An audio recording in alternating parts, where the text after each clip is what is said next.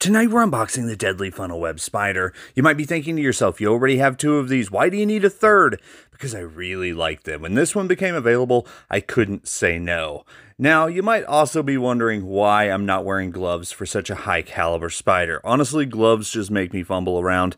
That's not the best thing when you're working with a very toxic little animal. I did have a friend that got bit by one of these little funnel webs, and he actually ended up inside the hospital for 8 days. So it's a pretty bad bite, if I do say so myself. We're just going to remove some of this paper, some of the unwrapping, and then we're going to go ahead and use a soft paintbrush to try to get this guy out. Last time I worked with one of these with a paintbrush, it bit it and covered it in venom. These guys are ornery little things. Very cool spiders. They do live subterranean, so this will probably be one of our last chances to get a really good look at them. Absolutely gorgeous. Like I said, I love the species. They're so spicy. If you want to see more, hit that follow.